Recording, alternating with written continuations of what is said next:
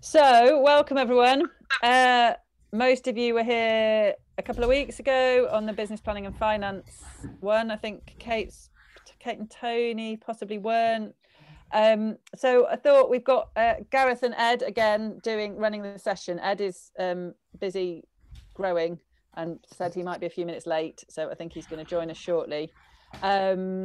I have to go at 2:30, so I'm going to leave you in Gareth and Ed's capable hands. In terms of format, we'll do a pretty similar format to what we did last week, 2 weeks ago. So there'll be about an hour of Gareth and Ed presenting, and then about an hour for you all to ask questions. But yeah, do put questions in the chat as they occur to you in the first half, and then Gareth can look at the chat and Ed can look at the chat and answer some of those questions as we go down. And yeah, I thought it would just be nice to do a quick check-in. So if everyone could, I'll do my check-in and then I'll pass to someone, and if you do like a 30-second check-in and then pass to whoever you'd like to pass to, and we'll just try and make sure we've gone round everyone. So yeah, I'm good. I'm mostly thinking about the weather this weekend because it's my daughter's birthday and we've got a bouncy castle and I want it to be sunny for her. And I'm going to pass to Jennifer. Hello, hi everybody. Anyway, I'm Jenny. Normally, always it says Jen, but anyway, it's fine.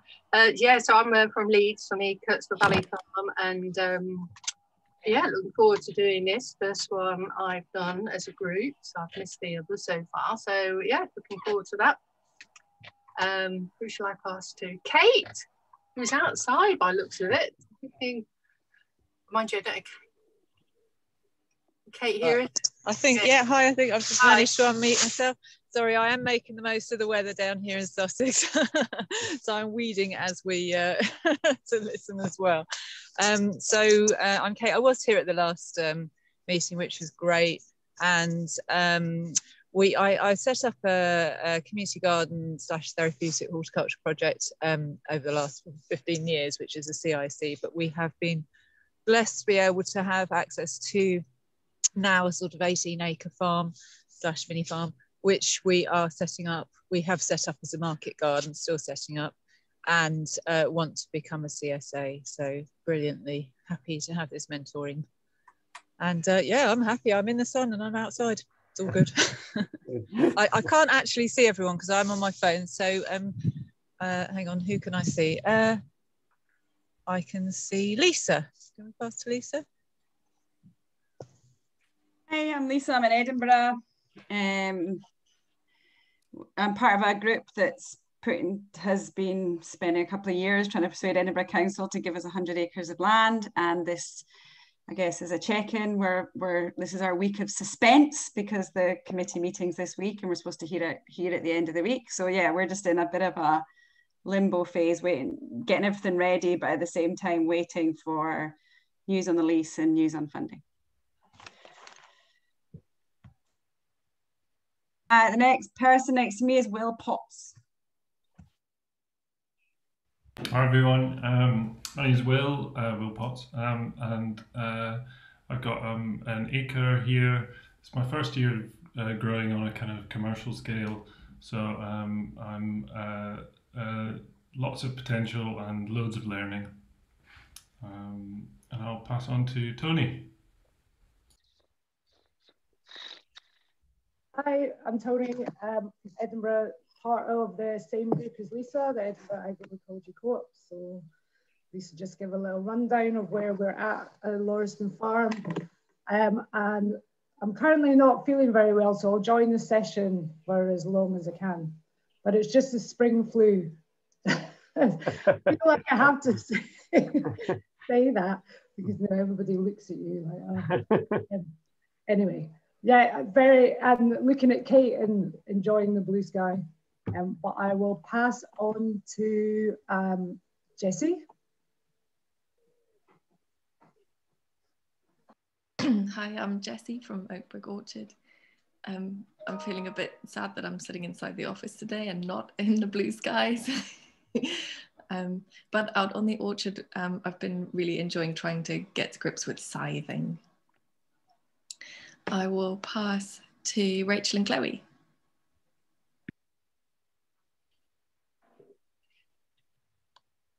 Hello. Yeah, we saw some of you the other week, and some people seem new. It's great to see so many people all in the same tribe. We are at Wakelands, just setting up a no-dig business, and yeah, learning very fast, making loads of mistakes. Yeah. But I think this is, part of the course. You want to say anything? Just steep learning curve, and we are going to beat couch grass. That is our mission. We're going to report back next year to tell you all how successful it's been. Yeah. We'll pass to Leanne and Adam. Okay. Hi. Hiya. Leanne and Adam. We're just setting up a small CSA community veg garden in West Somerset on the edge of Exmoor. First year, feeling a little bit overwhelmed, feeling like we're learning a lot very quickly as well. But it's all good. Starting as well. All good and exciting. So we'll hand over to who hasn't been? Matthew.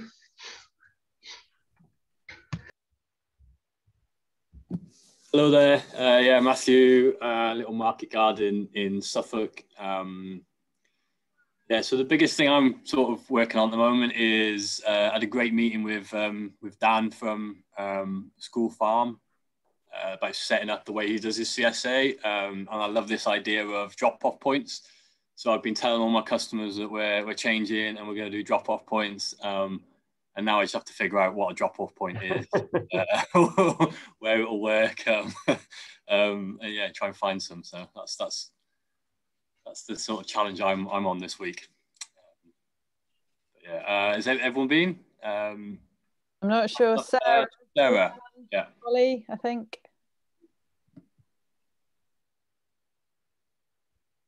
So shall I go? I didn't hear. Okay. So was there a specific question? I missed the first. No, just a quick check-in. How are you doing? Okay, yeah. I'm Sarah. I work with Jessie at Oakbrook Orchard, which we've just in the process of setting up. Yeah, I've been a bit out of sort of juggling the sort of growing and family stuff at this week. So I'm feeling a little bit out of the loop with with any of what's going on at the moment, to be honest. I'm hoping this will help me refocus a bit today. Has anyone else not been yet? I think Rhiann and Holly haven't. I'll pass to Rhiann. And Ed, who's just come in as Chagfood. Rhiann. Hi, yes, I'm at Coastal Valley Farm in Leeds with Jenny. Yeah, looking forward to this session. Feeling pretty good. A bit behind where I'd hoped to be because it's been so cold, and a little bit nervous about sowing all our root crops, just because they're so important for us as a year-round CSA. But working with lots of great people, so that's good. And I'll pass to Holly.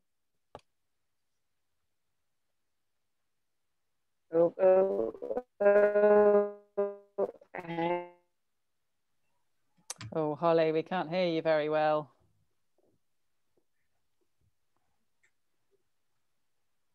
We might have to leave, Holly. I can't really hear you. Can anyone hear me? Not really. No. I don't know.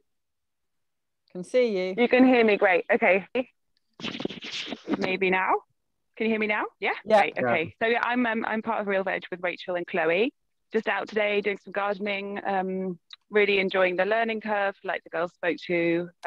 Feeling very supported by a wider community, especially the LWA local group. Joel and theirs being just putting us in touch with some great people. Having some really interesting chats with Andy Dibben and some people connected with Charles Dowding. So feeling like, as they said, we're on a steep learning curve. We're going right back to looking at infrastructure and really interested in how everything's going to look in a couple of years' time. I'm really grateful to be here. Thanks for recording also, Susie, because my battery's not going to make it through the session. Okay. Passing to Gareth. Oh, hi. Maybe if Heather goes first, then I'll launch into my talk as well. Yeah. Let Ed say hi too. Oh, and then Ed say hi. Shall I wait me now or wait for Heather? Heather, why don't you go first? Yes, just an introduction. Just to say hi, yeah, quick check-in. Oh, hi, yes, I'm growing local. I'm Heather, growing local Hereford, yes, just ready to get a CSA going once we've got the land sorted out. Okay, Ed. Thank you. Hi guys, apologies I'm late. We are literally in the middle of reskinning a 50-meter polytunnel. So it's been a bit of a hectic morning, and I'm sure we're going to have a more hectic afternoon. For those of you who I didn't introduce myself to you last week or the week before, my name's Ed Hamer, founder and grower at Chagfood Market Garden in Devon. We've been going since 2010. We started on 1 acre back then, doing 25 boxes a week, and we're now doing 150 shares on about 7 acres. All of our shares go within about a 7-mile radius of the farm, and we delivered central collection points every Thursday. We supply our own produce from June through till March each season, and then from April to May we buy in, supplement any other stored produce we've got with stuff from South Devon organic producers and Shillingford Organics. Yeah, at the risk of taking up too much time, I'll leave it there, and then I'm sure there'll be plenty of questions towards the end. But yeah, that's my summary. Great. So just before Gareth introduces himself and starts, I'm going at about just before 11:30, so leaving you in Ed and Gareth's capable hands. Please do put questions in the chat during the first half of the session, and Ed and Gareth, if you can have the chat open so you can see the questions, because I won't be doing that bit. And Gareth is recording the session, so if anyone wants to watch it, I can send a link to the recording out. You should have all got paperwork on this session. I sent it out on email yesterday. And also do use the Google group that we set up. And if anyone's not on it, email me and I can put you on it. So yeah, hope this session is useful. And I'm going to sit in for the next 15 minutes and then disappear. Okay, over to you, Gareth. Hi, I'm Gareth.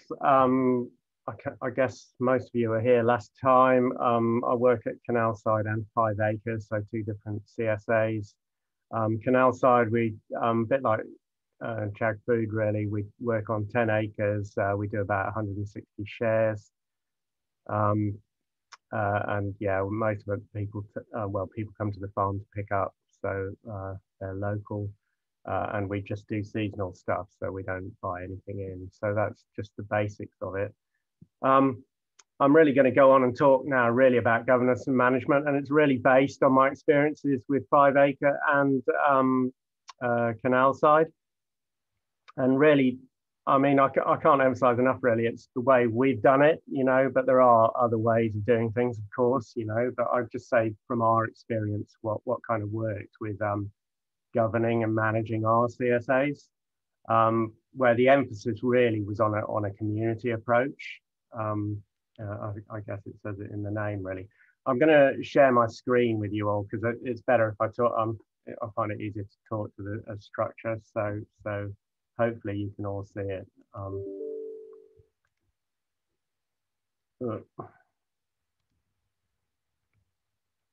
Can you all see that?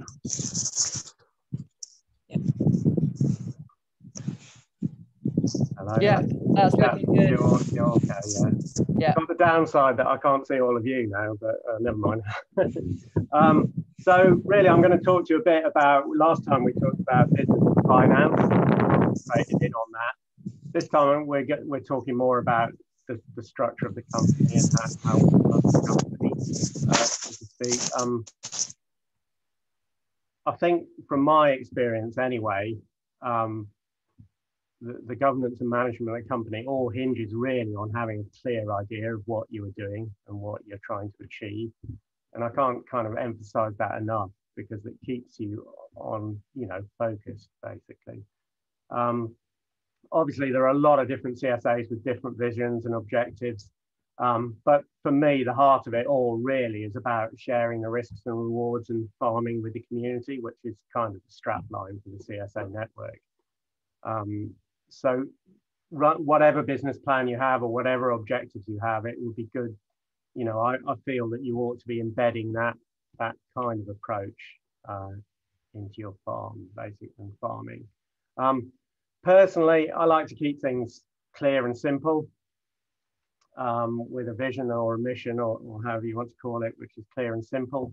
And at both CSAs that I work with, I mean, our basic vision is growing local, seasonal and organic veg and fruit for our members and ensuring that they get a fair share of that produce, basically. So it is a shared community business approach. You know, secondary objectives that we have are around educating the community about farming and providing access to seasonal activities on the land. And I mean, personally think that, you know, those are fairly simple objectives and things that people can readily understand. So to me, the core of it is being clear and having some fairly simple and clear objectives that you can explain to everybody, basically, and obviously that helps you sell your story as well as the CSA. The company structure, well, Canalside is, as it happens, a community benefit society, which is a type of community co-op. 5 Acre is a community interest company. When we started at Canalside, we were a not-for-profit limited by guarantees. So personally believe that the important point is don't let the company structure become an impediment to starting up. I mean, if you're in doubt, just go for a simple not-for-profit model for your business. And don't spend, you know, endless hours discussing what company structure you need. Just the cheapest and easiest company structure is a not-for-profit company, basically limited by guarantee. Accountants all understand it. The filing and everything with Companies House is easy. It's clear what your legal responsibilities are as directors, basically. You know, most companies in Britain are some form of company managed by Company House. So the only one downside to that is that if you're going to be fundraising, sometimes people prefer you to be a charity or something like that. But I would basically, being a charity is a step up in terms of being accountable to the Charity Commission and filing your annual accounts and all the rest of it. So personally believe it's better from the outset to set off with the idea that you're going to make a financially sustainable business, basically, and take that approach. So I'm not really going to go a lot into company structures, just to say, don't let it stop you getting on with it, basically. Just pick a simple model and go with it.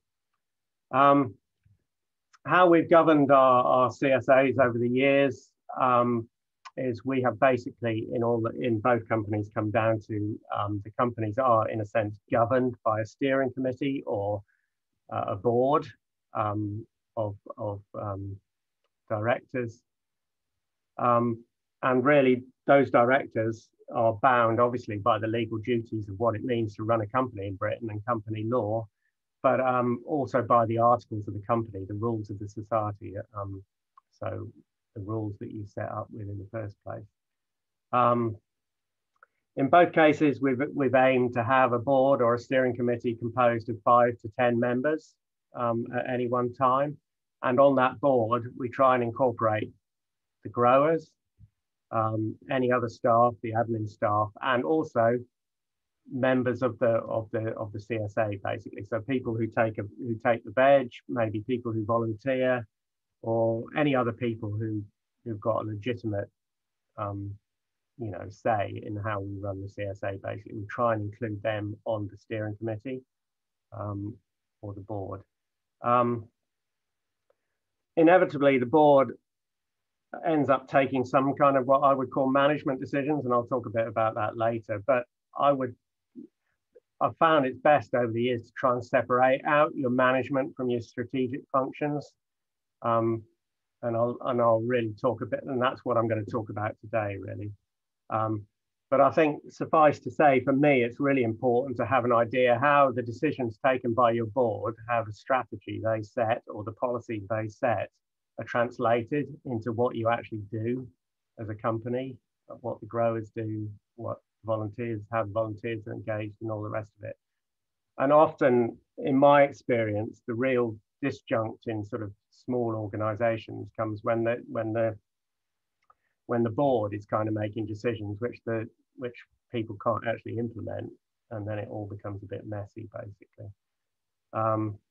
In Canalside, one way that we've had of dealing with this is that we have terms of reference for Canalside for the board, and terms of reference for the staff group, which are two different groups, which I'll talk through in a bit.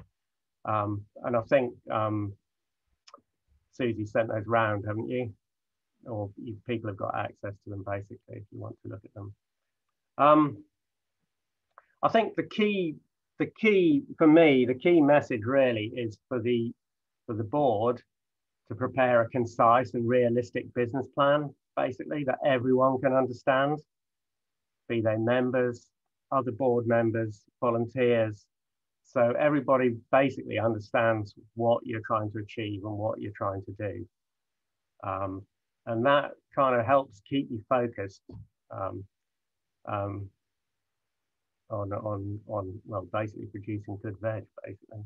You know, I think we talked around business planning before, so I'm not going to go to town on this, but I mean, you know, it contains some elements of the ethics and the ethos and the aims of the company. What investment might be needed to help it get on with things. What income you're expecting, what expenditure you're expecting, and allied to that, some sort of cash flow. And really, that is for the board to use to monitor that things are going okay, basically. As an aside, there should be some sort of higher level risk assessment in the business plan. And that has in fact been a legal requirement on boards for a number of years now, is that you have to, and by that I mean the strategic assessment. So, you know, what might cause your company to fail, basically, because the basic law around all this is it's illegal to carry on trading if you're bankrupt, basically.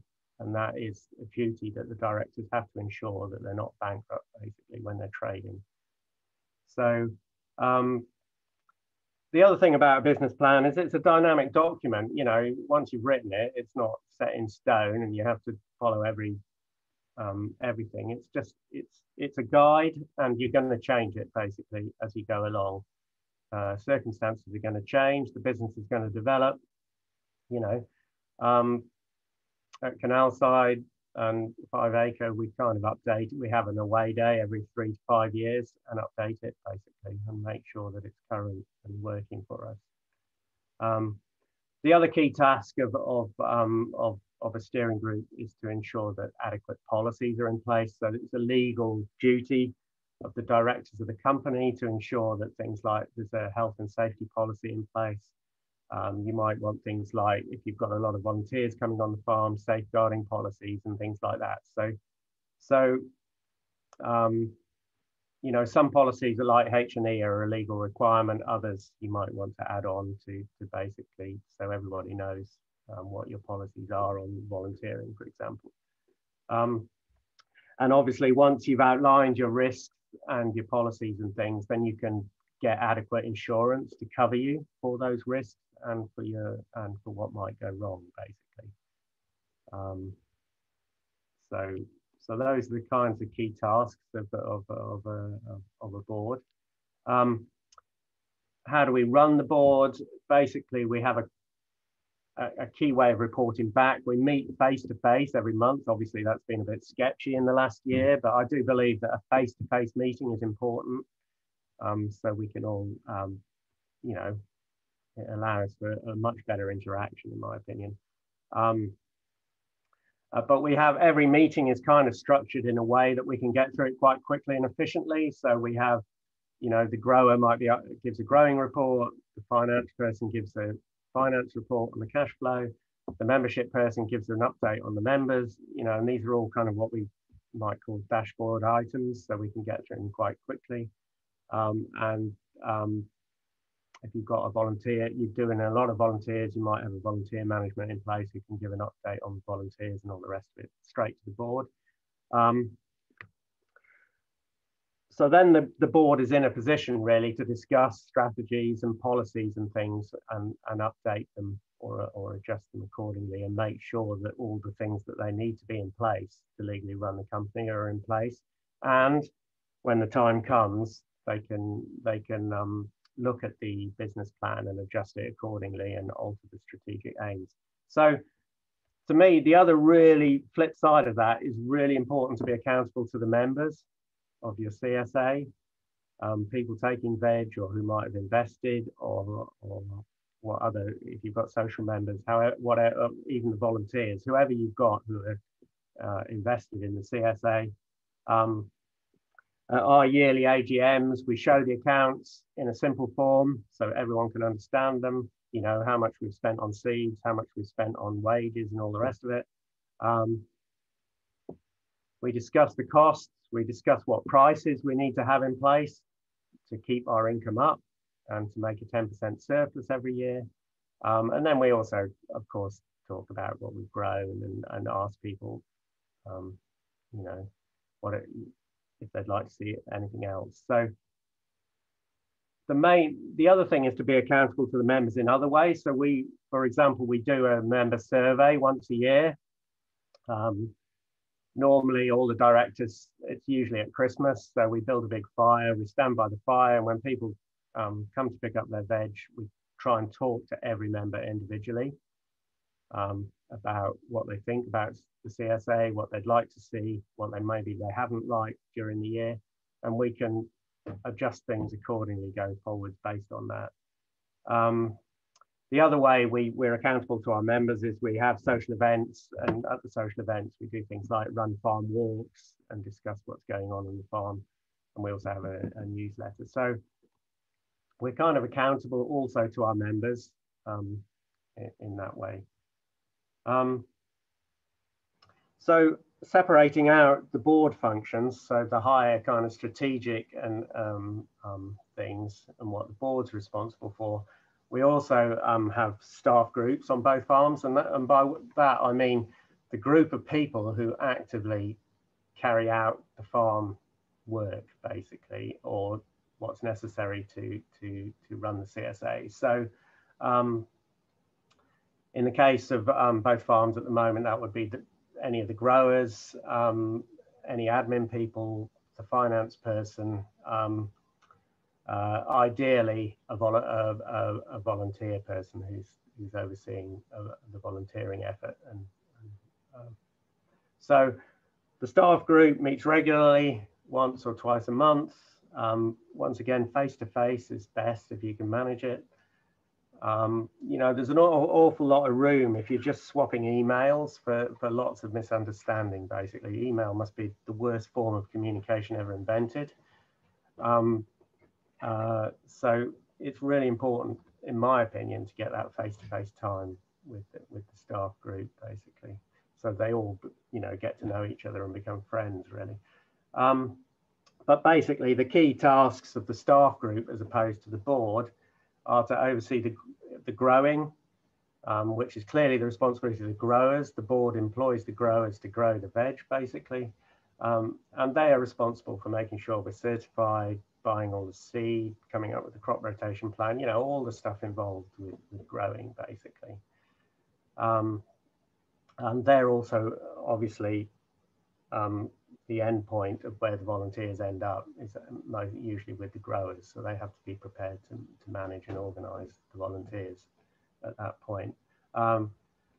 Storage, pickup, distribution at Canalside and 5 Acre, that is also the responsibility of the growers as it happens, but I think other CSAs have teams that take that on as separate groups, and all that has to be organised. So membership and marketing at both CSAs, we have an admin person who sort of generally oversees our membership and marketing. So any membership questions and things go to the admin person rather than the growers. And, you know, if people want to change their pickup day or whatever, the admin person deals with it basically. So there's a separation of duties there. The admin person also, you know, does the publicity in a sense that ensures that information is flowing out to the members, and keeping everybody in touch with what's happening on the farm. The finance, we have a finance person on both farms, and they're basically is running the books. So paying the bills, making sure the bank's reconciled, making sure the members are paying. And that's done on a monthly basis, basically. And then that's used to feed back to the steering committee. So we know exactly how many people are paying, how many people are not paying, and all the rest of it. More of an aspiration really on both farms is to have a volunteer administration as well. So we've got a point of contact for volunteers who can take up queries and things with, so the growers don't have to deal with the nitty day-to-day volunteering things that come up. In practice, it kind of gets a bit messy, of course, because the volunteers tend to get to know the growers better. And so it tends to be sort of shared out across the admin and the growing roles. But I think in both cases, we're kind of aspiring to have a separate person to deal with all the volunteers who themselves could be a volunteer if you can find that person. So, I mean, in summary, really, I mean, that's how kind of we organize ourselves. I think really it's, for me, it's all based on having, with both farms, we have quite a clear idea what we're trying to do. And it's all encompassed in the strap line, you know, seasonal organic veg, basically. And we have kind of plans and business plans and things that people can read and understand quite easily. The other thing, we spend quite a lot of time, as I've already said, being accountable to the members, understanding their motivations, also of the volunteers, and striving to keep them involved. And that is going to involve a continual effort, basically, every year, all year, basically. Obviously, understanding and keeping control of your growing costs is really important, and really being focused on allowing the growers to produce good quality organic veg, basically, because that is the central part of your farm, really, in my book. Obviously, providing a range of social engagement opportunities and events for all your members, volunteers, members of the public, whoever's interested, and depending on your original vision and mission, you know, if you're educating the public and stuff, then it's going to be your duty to put a lot of this stuff on. So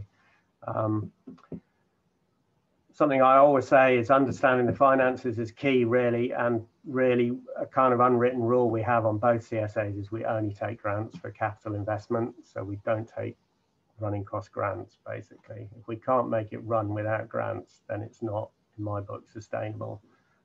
The other thing is like keeping it light touch and fun, you know. I mean, it's not, you know, running a business can be fun. It's not a complete slog all the time, you know what I mean? So, and it is quite actually fun to engage with volunteers and members and all the rest of it, you know. So I would say don't forget that bit of it as well.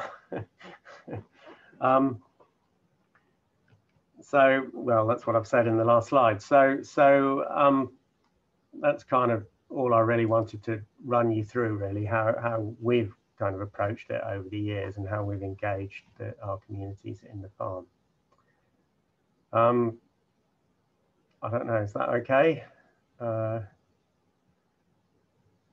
right, I'm used to taking questions at this point, but I guess you've written them all down on the side, have you? So maybe the best thing is to, for Ed to talk through his bit, and then we'll start running down the questions in a more open session afterwards. Does that sound good?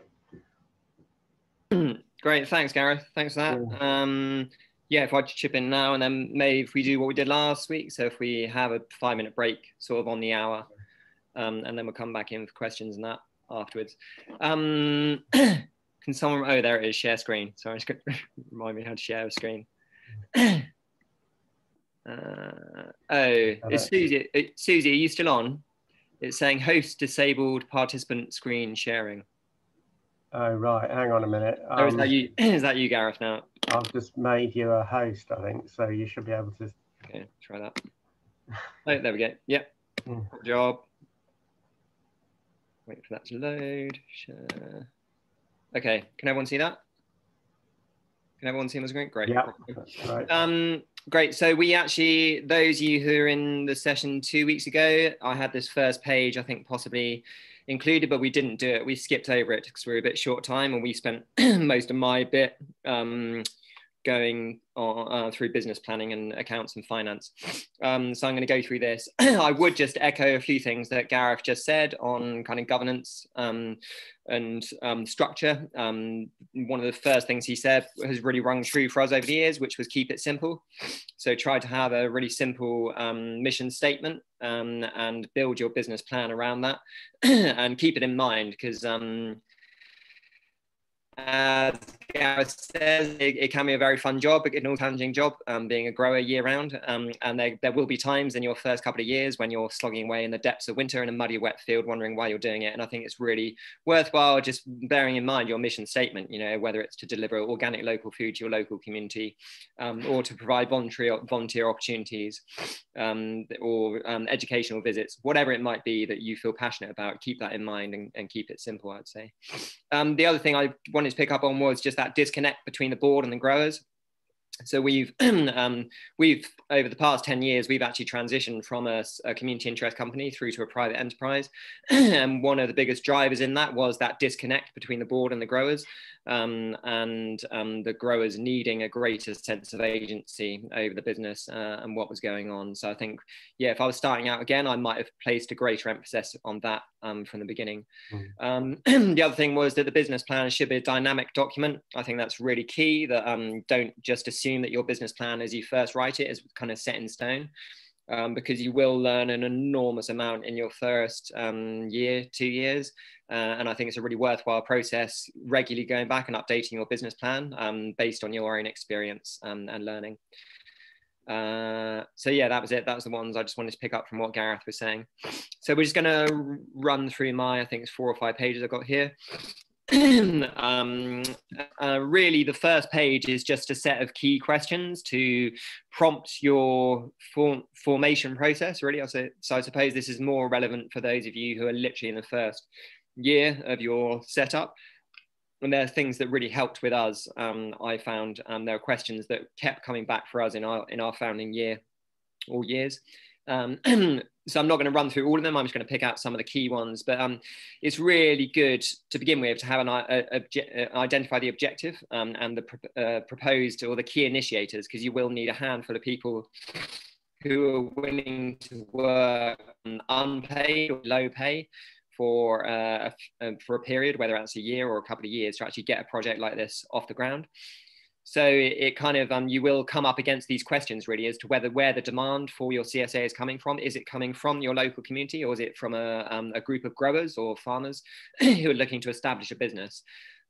It's really important to highlight at this stage and throughout really that there's no right way of doing it. One of the fundamental beauties of the CSA model really is that it's a spectrum. And you have grower-led CSAs at one end and community-led CSAs at the other, and there's a vast rainbow of schemes in between. And it's also probably true to say that no two CSAs are identical. I think every CSA that I've ever visited or encountered is slightly different, subtly different from another. And it's really important that you adapt your CSA to the strengths and opportunities of both the communities and the individuals involved. That are involved in it. So yeah, you could be a farmer looking to expand or diversify, or you could be a group of consumers who have a shared commitment for local food but no farming experience. Either way, you're going to need to identify your objective and those individuals who are going to do that work to get the project off the ground. An early question really for any CSA is what you're going to produce, how you're going to produce it, and your market. So you might be similar to us in Canalside, looking at doing seasonal vegetables, supplied in a weekly share, or you could you could be facing, or you could be living or working in a community where there's actually only demand for staple produce, you know, potatoes, carrots, onions, and people might have their own backyard gardens or allotments for doing the rest of the stuff. There is a great example I'll just drop in here from in the southeast, back along, it's probably 10, 12 years ago, I heard about this chap. I didn't go and visit him, but it was a farmer in the southeast who was basically growing row crops on a field kind of in this direction. So he was growing potatoes, carrots, onions, and I think he did some brassicas as well. And then he was actually renting out strips this way to different households. So he did all the cultivation and the weeding, and then he rented out these strips to the households. So they had a bit of potatoes, a bit of carrots, a bit of onions, a bit of brassicas, and it was up to them then to do the weeding and the harvesting. And for me, that was a great example of how far you can take CSA. You know, that was still a CSA, but it was a very low input CSA from the farmer's perspective. But it provided just a handful of staples for the consumers. Another one I'll just highlight is a very good friend of ours in Belgium, Tom Troenbeck, at a place called Het op en Veld outside Leuven, where he has this entirely self-harvest CSA. So he runs a CSA on similar to us, about 7 acres. And he's got about 250 members on about 7 acres. And the way he manages it basically is he just does all of the growing, but every week he puts a flag out in the field where things need harvesting and writes on the board the weights of the share for the week. And then all of his members, without exception, come to the farm and do all of the harvesting themselves. So he hasn't got any harvesting, packaging, or delivery costs or demands at all. He's just concentrating on growing the veg. So again, it's really worth exploring when you're starting up your CSA, what kind of varieties of models are out there, because some might appeal more to you than others. Key questions there underneath is, are you aiming to employ a farmer? Or maybe you're a community group who doesn't want to employ a farmer and wants to deliver all of the labor yourselves. Extra community agriculture is a good example of that. Or you could be a combination of both. The organic question is also quite key early on. Are you intended to be to produce organic standards? You may not be, and I think it's really important that the CSA model encompasses CSAs that aren't organic for whatever reason it might be. Obviously, myself, I've been an organic farmer my whole life, and I couldn't think of growing any other way, and you may well be the same. You may feel that it's really important to grow to organic standards. But ultimately, it comes down to your consumers, really, what their preference is. So you could be farming to organic standards, but not certified. So that's kind of us. We're not certified through the Soil Association because it's not really worth us paying £500–600 a year for the stamp, because all of our members know us personally, and we have that assurance, we have that guarantee with our consumers. If you were selling a lot of wholesale on the side of your CSA, there may then be a justification to spend that money on the certification to give yourself a stamp for outside wholesale sales. The other thing is primary market. Are you defined by locality, or it could be for instance, a CSA serving a university campus. So the CSA might be a way out of a town or a city, but you might have a core demand within a university campus, in which case you'll be tailoring your supply and your growing to that market. And yeah, the bottom there one really is, as I was hinting to Tom Troenbeck's one, is would you like members to collect their produce from the farm? That's something you probably want to start out with early on. In our experience, we've been pretty restrictive, over the years in terms of the offering that we offer with our share in terms of flexibility. One example could be things like potatoes. You know, we've had over the past 10 years increasing numbers of people saying, could we opt out of potatoes in the boxes? And it's very tempting to say yes, you know, we'll bend over backwards to meet your needs. But actually, the way we deliver our boxes, they go to central collection points, and there's no way of telling whose box is whose. And it's not practical for us to do individual boxes. So we just had to say from an early point, we just said, we'd love to be able to do that, but we can't actually give no potato boxes. So we came up with a compromise, which is basically a swap box, where each of our collection points, we every week we put in some extra leafy greens, and the people who don't want potatoes put their potatoes in the swap box and take out the leafy greens, and whoever comes along later might want extra potatoes and they can take them. So you can be a bit creative about how you manage demand and subtleties within the demand as you go. But yeah, my advice, strong advice really would be to start being quite restrictive, because it's very difficult to go back. If you start from day one offering tailored boxes, individual boxes, then you can't really step back from that in subsequent years. And you can, but you might lose some members. So I would start, in an ideal world, start relatively rigid, and then you can always dilute that as you go. Going on to identifying sites. So I'm going to do a bit on identifying sites and accessing land. So your site is obviously going to be dictated by what you intend to produce. The ideal veg growing site is not necessarily going to be the same as an ideal livestock site. But for veg, key things really are well draining, south facing. I've got the list there, you can read it. So yeah, soils. Be wary of things like frost pockets, waterlogging and perennial weeds that aren't always obvious on a first visit to a site. For us, this was a classic example. Our first site that we took on in 2010, it ticked every single box going, low-lying, sheltered, deep soil, all the rest of it. And it wasn't until our first winter that we got a -10, and we couldn't get the veg out the ground. We couldn't dig the carrots out. We couldn't harvest, a lot of the produce. So it's often the case that it's worth going to see a site at different times a year to get a true indication of what its extremes are. For livestock, obviously you've got to think about sufficient pasture, outbuildings, fencing, those sorts of things. Perhaps the key thing in relation to your site is proximity to your primary markets. This isn't, it's not a hard and fast rule, but as a community, I would suggest of CSAs, we should really all be working towards a goal where we're supplying produce close as possible to the farms, and we should be encouraging other CSAs to start up to supply other communities nearby. So it makes sense really to kind of factor your production site on where you expect to be selling your produce. It kind of goes without saying. Tenancies. So the first line there is kind of something I've come up against throughout the years on our courses, but also through the Land Workers Alliance, that there really is a common, I would call it a misconception, that it's nearly impossible for new entrant farmers to access land. This might be biased by the fact that I've grown up in a rural community, and I am fully aware that when we started Chagfood, we lent a lot on my historic residents in the area in terms of accessing land. But even given that, I would say it's really important for people, if you're thinking of accessing land, if you're thinking of starting a CSA, just to go and talk to farmers, to knock on doors, send letters. If knocking on a door, you can't really do it in COVID times, send a letter, follow it up with a phone call, and just sound out opportunities, because you never know unless you ask. Basically, you could be pinning your hopes on a bit of greenbelt land around the edge of a community and focusing all of it on there and putting up with quite a lot of compromise without knowing that if you asked a next door farmer or someone a little bit further away, you might have your ideal site. So I would really, in the early stages, kind of exhaust your options. I think with Chagfood, we probably spent at least 12 months sounding out different landowners and bits of land before we settled for our final site. So yeah, there's a few tips on there in terms of approaching farmers in case you need them. Tenancy agreements. So once you've identified a supportive land, you will need a tenancy agreement. Just to give you the security, really, if you're investing in a growing enterprise.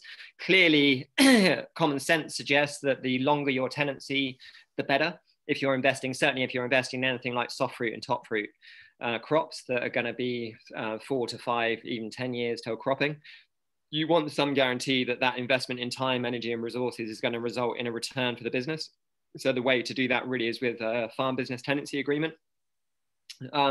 You can find an FBT template online, but more often than not, if you're putting together a tenancy with a local landowner, they're likely to want to use your local land agent. So in pretty much every town and certainly city these days, you'll find estate agents who specialize in land and land ties. So you would go to them to pay for them to draw up a mutually agreeable FBT. And the cost for that could be in the region of sort of £200 to £400, depending on what's involved. It is possible to just draw up your own from a template. And we have done that subsequently, but I would suggest in your first instance, in the first years, it might be worthwhile getting a land agent to do that in and factoring that cost in, just in case you miss anything essential or obvious. Incorporation, we did cover incorporation a bit last time, and I was basically arguing the point. I think actually we covered all of this page, and I will summarize for those of you who weren't there, but it was basically to say that, there's two options essentially for a CSA. One is a community enterprise and one is a private enterprise. And within the community enterprise end of the spectrum, there are common model community interest company, the KIC, and there's two types of that. There's a large membership CIC, which has more members than directors. It assumes the directors make the day-to-day decisions about the business, but it gives the members a strong role in controlling governance, most likely at the AGM each year. So to give you an example, we at Chagfood for 9 years, we were a large membership CIC. And every year at the AGM, we would take issues like the box price and the growers' wages to the AGM and ask the members to vote on whether there should be an increase to both of those aspects of the business. It's also, an AGM is a fantastic opportunity, as Gareth was saying, really to engage with your members once a year. I think it's a really valuable thing to do. And certainly maybe prompt that. So you could potentially, Gareth was saying about doing a survey. We often sent out a survey maybe 2 or 3 weeks in advance of the AGM, just to give the members a heads up that the AGM was coming up and to get them thinking about things that they could improve about the business. It can be very difficult in an AGM scenario, in my experience, to get constructive criticism. You tend to get a lot of positive feedback. And it's much harder to tease out those bits of the enterprise that aren't working so well and how those could be improved and resolved. So yeah, you do need to try to overcome the English politeness that we all have, and actually ask your members genuinely, like, you know, do they appreciate the quality and quantity of the shares they're getting each week? Do they want more of some things, less of others? You know, how could that be improved? A good example for us just in the last year actually was we tried aubergines 2 years ago as an experimental crop in our polytunnel. We didn't know how we'd get on with them. We had very low yields and we only put in half a bed. And as a result, we could only really give the aubergines to the large boxes throughout the season because we never had enough to share between the small and the medium shares. And the feedback at the end of last year was actually people were aware we were growing aubergines and they were a bit gutted that they didn't get a chance to taste them. So actually this year we've scaled back some of our heritage tomatoes in the polytunnel and doubled the aubergine bed basically. So we're going to have double the amount of aubergines. So it's a good example really of how you can constantly update what you're doing in order to improve the service for your members. And a small membership CIC, just by contrast, is one in which all member the company and it assumes all of the members' directors will make important decisions. There's a good example in Cornwall, Hamas, Harrow, Barrow and Metherell Agricultural Society is a good example of a small membership CIC. Trying to think of others, maybe Exeter Community Growers, I think there might be one as well, Exeter CSA. But yeah, it differs quite significantly from the large membership CIC in that it more represents a community-led CSA compared to a grower-led CSA at the other end. Both those models have significant advantages in accessing funding. All three of the grants that we've had at Chagfood in the past 10 years, over £10,000, have only been available to CICs. So particularly in the early stages of startup, it can be a very attractive model in terms of accessing funding. That's some of the things I'm aware that, there's a CSA started down the valley from us in the last year, and they established as a CIC, and they found that particularly in the last 12 months, possibly as a result of COVID and cutbacks and everything else that's been going on, it has been harder to access capital startup funding. So yeah, that's just a caveat there that you might need to look into it in more detail. Private enterprises, yeah, it's important to recognise that the kick in most to every CSA or every core group or individual involved in the CSA. So you might want to explore from the beginning really a private enterprise model. That basically gives you more freedom to make day-to-day decisions about the business. And you can base it, it's based on a smaller core group with less discussion, which it has its pros and cons definitely. But yeah, in our experience, we've worked towards that model over the past 10 years. Just here, I'm going to do a page on, I think it's the last page, delivering your first season. So I thought I'd have a bit here just to kind of highlight the fact that go in with your eyes open. You will realize probably 3 or 4 on the line that your first 2 years are going to be your most challenging, simply because you're getting to know the site, you're getting to know your consumers, you're building a business at the same time as doing what can be an incredibly challenging physical job. So leaning on what Gareth was saying earlier in terms of having a board of directors, that can be a real pro or a real asset in terms of supporting your growers in those early years of establishment. because all of those supporting roles really help to take the pressure off of the growers and allow the growers just to concentrate on the farming. So there can be an argument there for going down the CIC route, or at least having a board of directors. Yeah, so you're going to be skilling up significantly in your first couple of years. You know, I had no idea. When we started Chagfood, I was already quite competent in terms of general farming, you know, growing up working on farms, and I was competent doing tractor driving, fencing, hedge laying, all the rest of it. But I didn't know that I'd need to do marketing, event planning, accounting, bookkeeping, all of those things, communication, emails, all of that on top. So you will, by default, get skilled up at those things, but it will all come at a cost in the first couple of years. I don't want to put anyone off at all. I encourage you all to go and start up your own CSA, but just be aware that those first 2 years are going to be challenging, and just brace yourself for it, because it's better to be aware in advance that you're going to have a tough time of it. Sorry, I hope I'm not being too pessimistic here. If at all possible, recommend to nail as much of your business plan well in advance of the the first part of the growing season, so before March.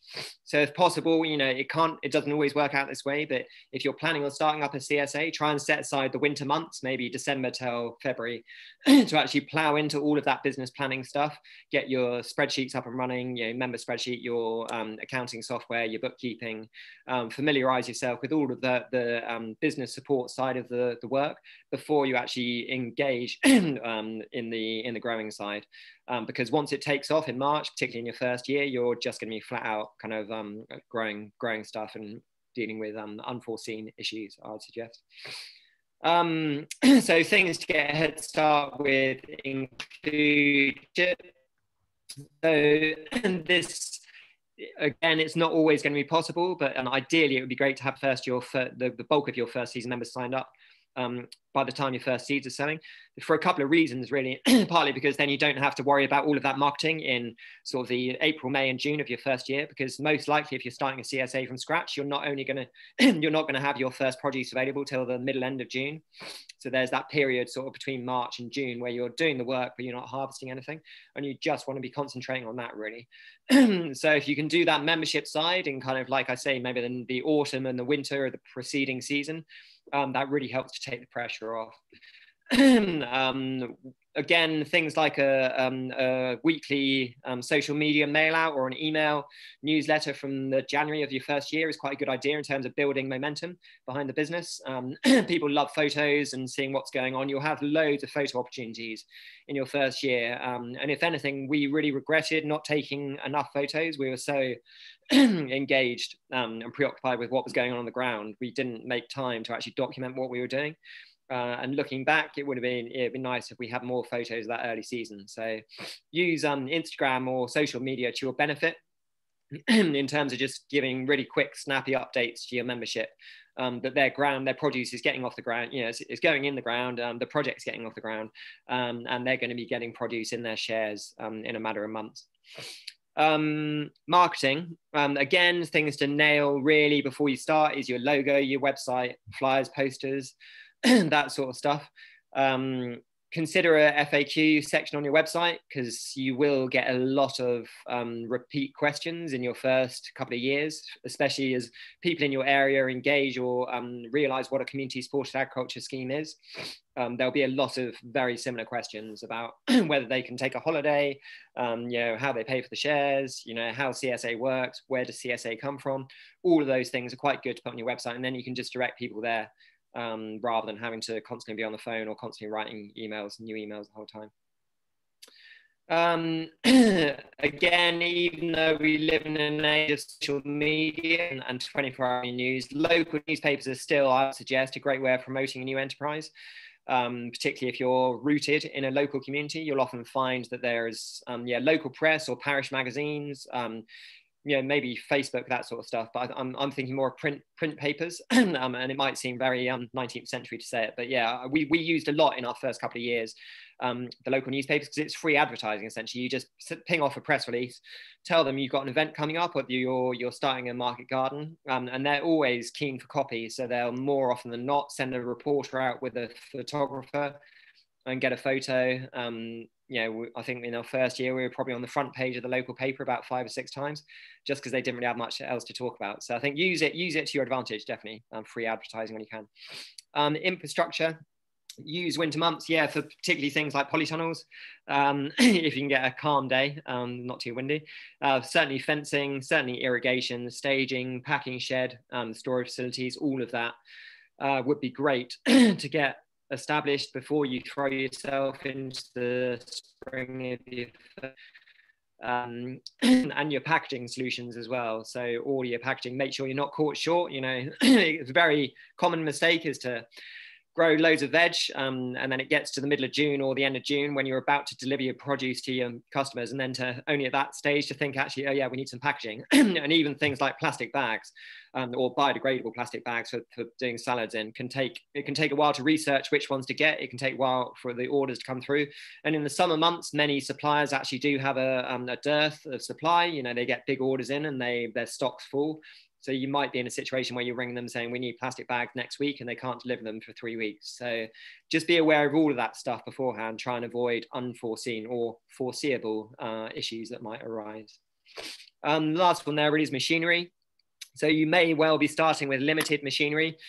But even if you do, even just hand tools, it's really important to use the winter months to maintain your hand tools, replace handles, keep them well oiled and cleaned, have somewhere to store them that's really, we've got like a board where we hang our spades and forks and trowels. You don't have to do that, but it's just a clean and tidy workspace really helps to kind of rough on the rest. It helps to create a clean and tidy working environment.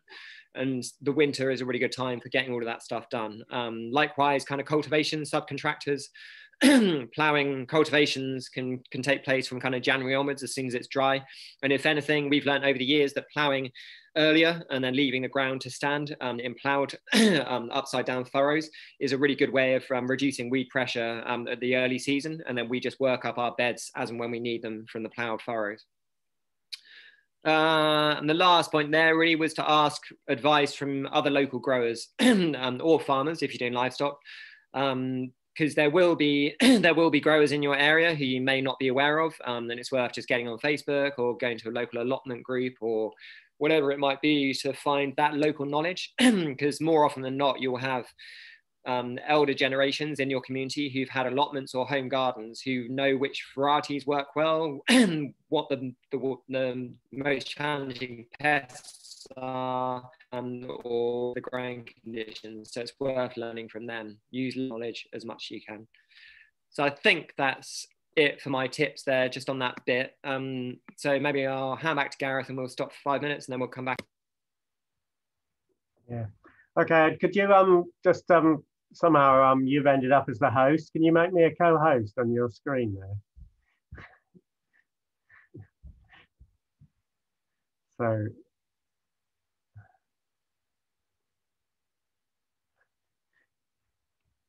Hello. I can't hear you. Sorry, I was on mute. I was saying if everyone else goes and has a tea break for 5 minutes and then I'll sort this out and then you're not all waiting for it. So yeah, go for it. Let's start at 12 minutes past, 12 minutes past 12, if that's okay. And then we'll go straight to questions then.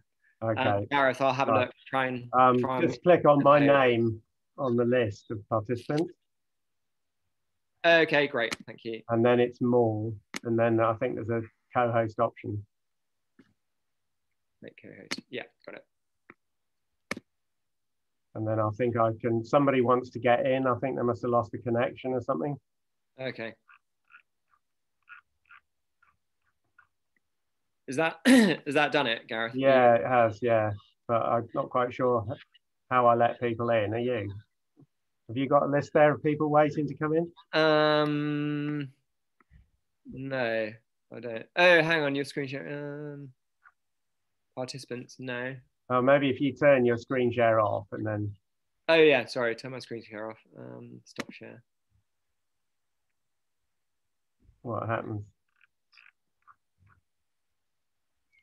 Yeah, I can't see anyone trying to get in, can you? No. Sorry guys. What happens when CSA growers get get given the coordinates for the Zoom meeting.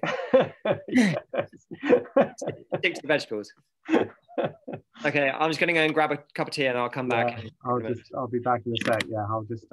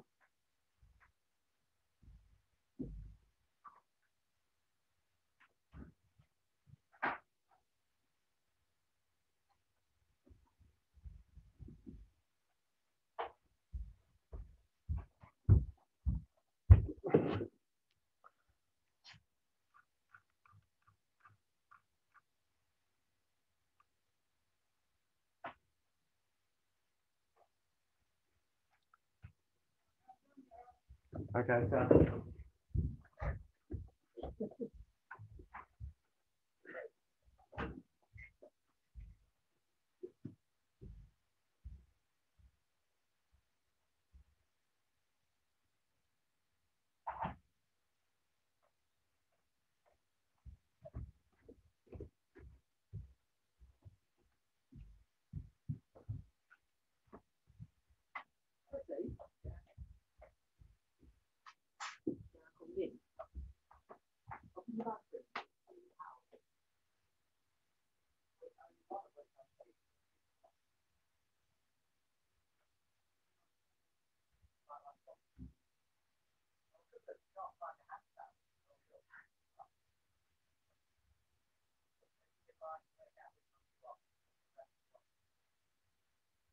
I'm not sure they're all yours.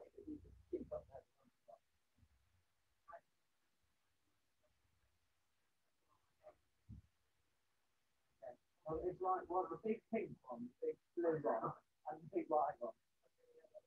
And maybe they all need one.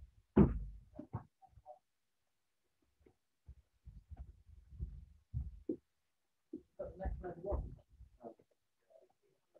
Oh, brilliant. I think you're on music, mate. Probably not.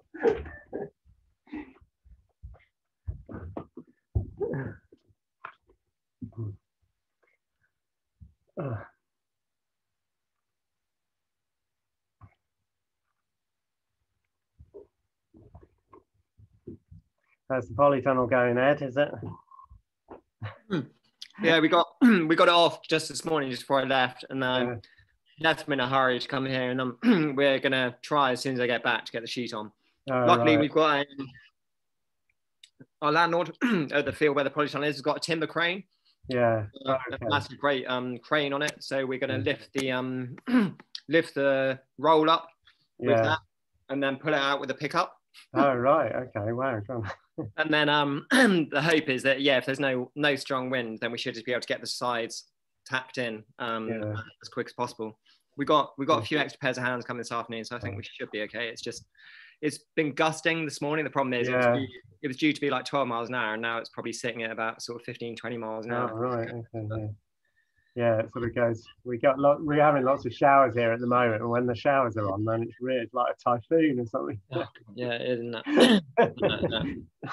all of April's showers in May, I think. Yeah, right. I think so. Yeah. Yeah. Okay, are we nearly all back in? I think most people are there, aren't they? Even if we can't see them.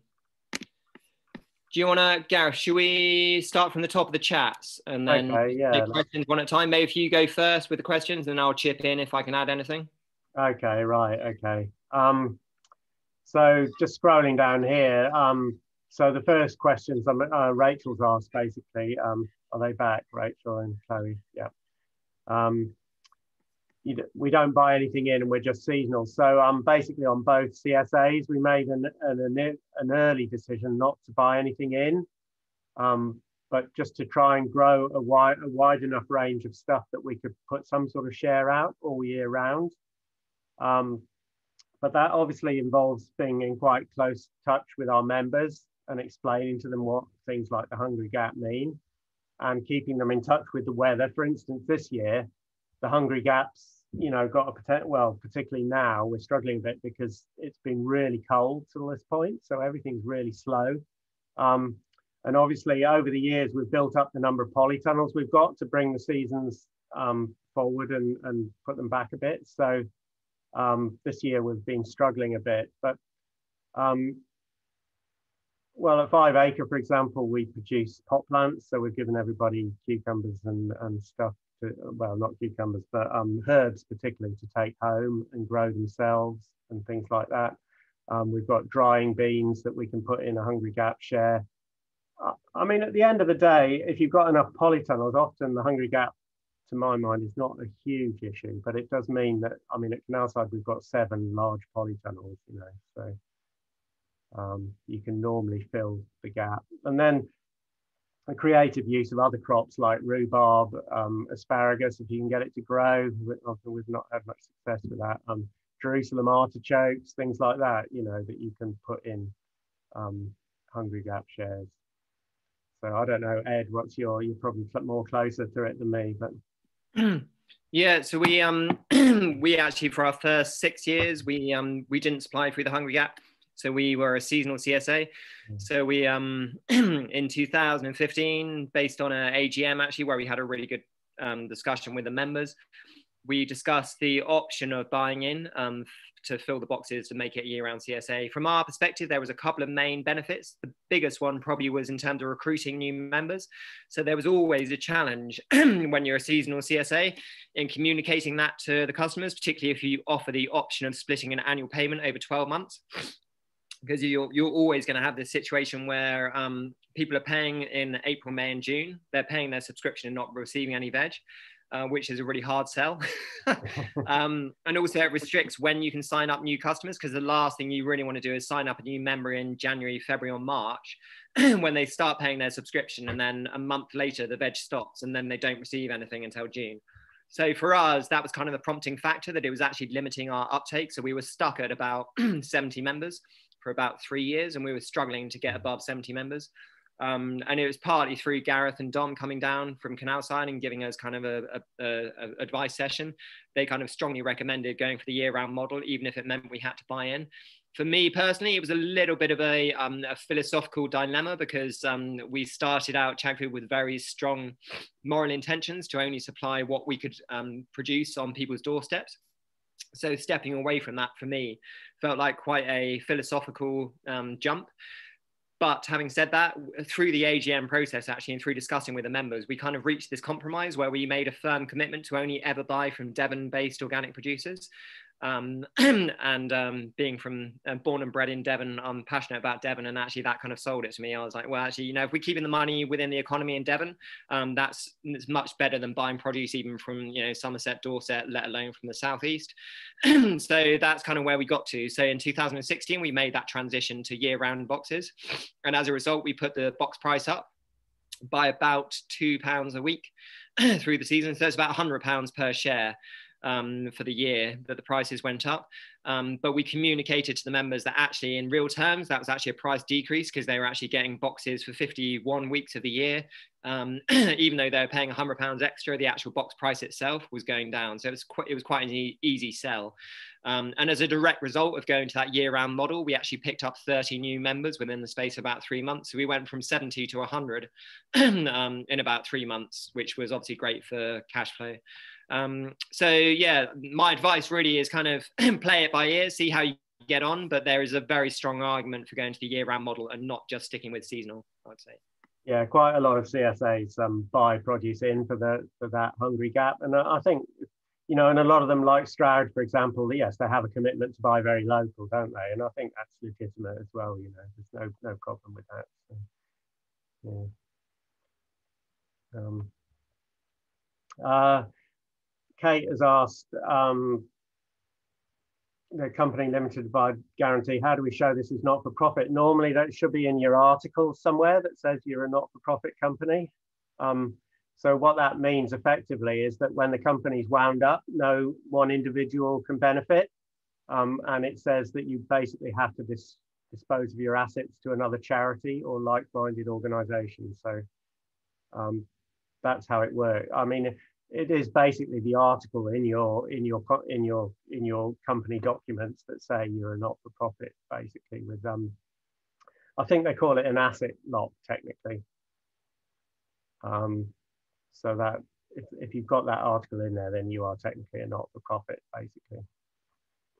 Does that answer your question, Kate? Where are you? I can't see. Oh. You're on mute.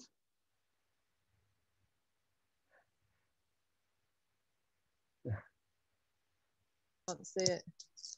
Yeah, we can hear you now. Oh, that's it. Okay. Yeah, so thank you. We've got, we're a CIC for the other projects that we've been running over the last few years, and that's got the asset lock, and it's all in the articles. But this now we've set up as a limited by guarantee. But we haven't actually got articles for that right now. So we write those then. I mean, I know we've got, because we're just starting this up now. So, but in the articles, we just say that we have an asset lock and we are not for profit. Yeah, you should be able to find some articles that you can use with an asset lock in, basically. And as far as I'm aware, that's the main difference between types of companies. That's great, thank you. That's really helpful. Okay. Is that your experience, Ed? Do you think is that? Yeah, certainly. It was, yeah, the articles, when you're a CIC, your constitution and your articles association basically are the roadmap for how your business operates. But they can, it's more recognized, they can be adjusted over time. So as long as you've got the directors, all the directors in agreement, you can actually go back historically and update your articles at any point.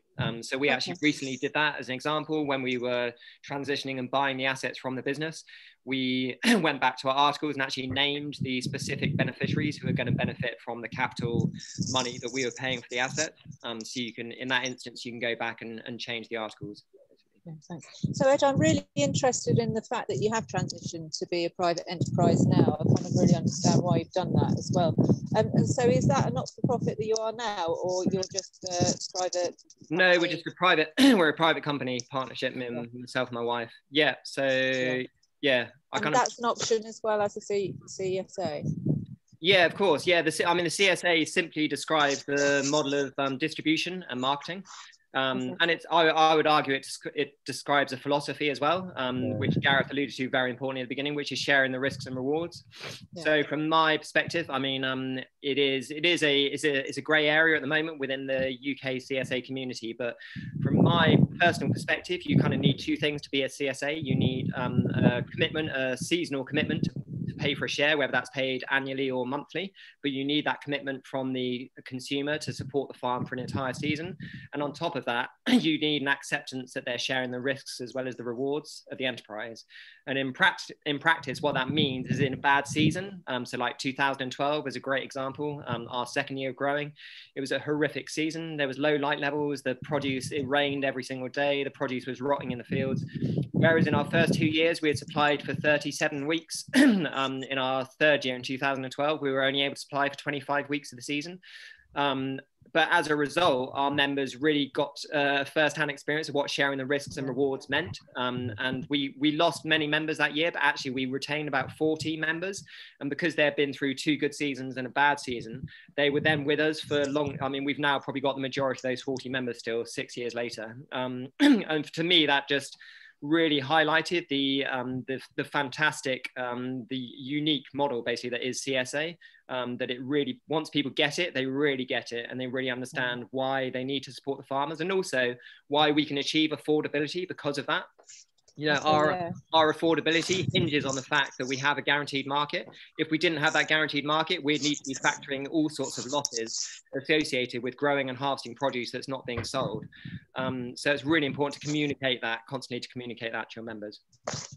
Thank you. And that's all about educating people around seasonal growing and working with the seasons and nature, isn't it, anyway? Absolutely, yeah. I think that's really important communication with your members in that sense, you know, keeping them informed about, you know, like this year we've been, you know, the story is that it's been really cold and dry, you know, well, until this point. Well, I've got some sun. Okay, thank you. And sorry, I've just got one more question around the being private enterprise or being with an asset lock. So presumably, if we're looking for grant funding for setup and capital, then it's much more easier to access if we are not for profit with asset lock. But is it possible still to access some sort of startup business grants if we are just private enterprise? It is possible. It's much harder, and you're much more likely to get a loan. You're much more likely to get a business loan, bank, business startup loan. There may be COVID specific grants that are available that I'm not fully aware of, but no, I'd say in my experience, in terms of accessing capital funding to get yourselves off the ground, the CIC model or some form of community enterprise model is kind of essential for that. Yeah. Okay. All right. Thank you. Yeah. Rachel and Chloe have asked what is health and safety. Well, the long and short of it is that all companies have a legal duty to ensure that their workplace and practices are safe. Gareth? Yeah? It's not what I was asking, sorry. Right. It's because you put H and E. Oh, sorry. Yeah, sorry. I wasn't. Yeah, that's what you get in a hospital. That's accident and emergency. Yeah, right. Yeah, right. Sorry. Yeah. Yeah, right. I mean, it's just that you've got to have some sort of health and safety policy in place, basically. I think that's a legal requirement.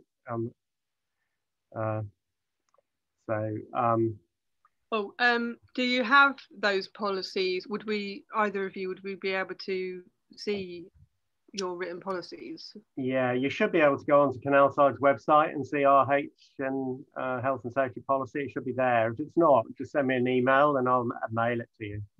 Okay. Yeah, same. It's probably easier if you do want a copy, just ping me an email and I'll send them through to you. Yeah. Great. And that goes for everyone else. If you want copies of any policy documents, I'm quite happy to send them. I mean, I kind of view CSA as an open source farming method. I don't, you know, I'm hoping that there's no secrets between CSA farmers, basically.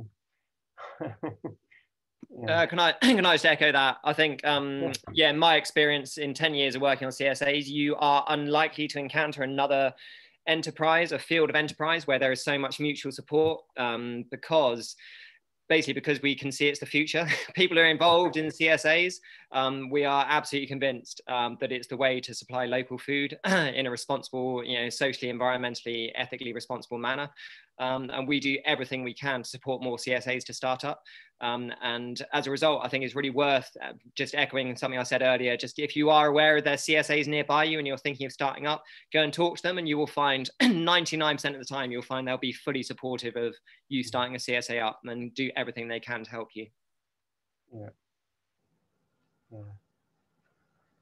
There's a question here from Kate again, really. It was around the seasonal veg. I think, did we deal with that adequately? I think, didn't we? Yeah. So Lisa's asking, well, how do we get started before any income comes in? I think Ed's already talked a bit about this in his first year bit of his talk. In the case of Canalside and 5 Acre, we basically asked people to start. Well, first of all, we encourage people to pay for the whole first year up front. So we had the money in the bank and they were taking a risk then for the whole first year. So that gave us some cash. We also asked for people to start their share offer on a certain date, but with no guarantee of them getting, the share or what would be in it for a certain period of time. And that worked as well. The third thing was people who were really keen, we asked them to actually lend us money So in both cases, we got about £10,000 of loans from members, which we then paid back when we had a good cash flow, basically. In terms of grants, in 5 Acre, we did actually get a grant, but to buy equipment, basically. So we got a lottery, is it Healthy Communities grant or something, to buy basically equipment that we needed. At the time, we were lucky because Garden Organic had tractors and things that we could use, which we have actually subsequently bought as well, you know, so we own all that now. But it is a bit, I think it's inevitable that you are probably going to need to look for some sort of lump sum to buy some equipment up front. Is that true, would you say, Ed?